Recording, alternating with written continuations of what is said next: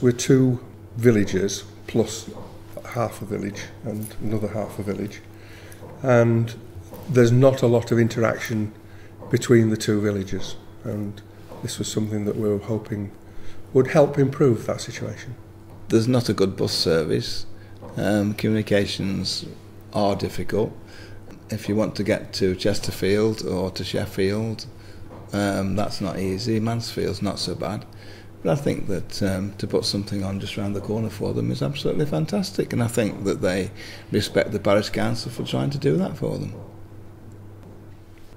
I think parish councils these days are trying to be a lot more proactive and do more things for the community.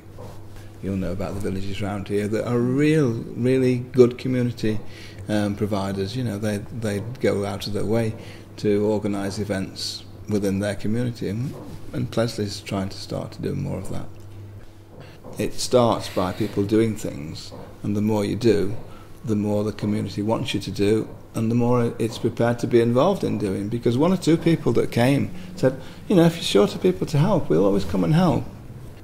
And if you put something on that's good, that just generates more enthusiasm for everything that you're doing.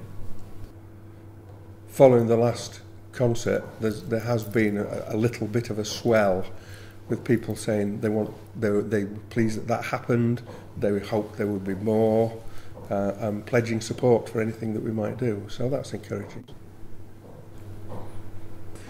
We had, I think, a third local who will actually live here, and the others, some of those people were friends of people who live here, but there were some who'd come because of the artists. Live music is and live entertainment is so important for people. Mostly what is offered on television is manufactured.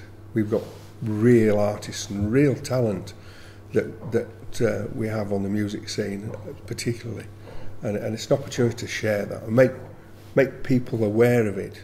And in a small venue, it's so easy for people to get to.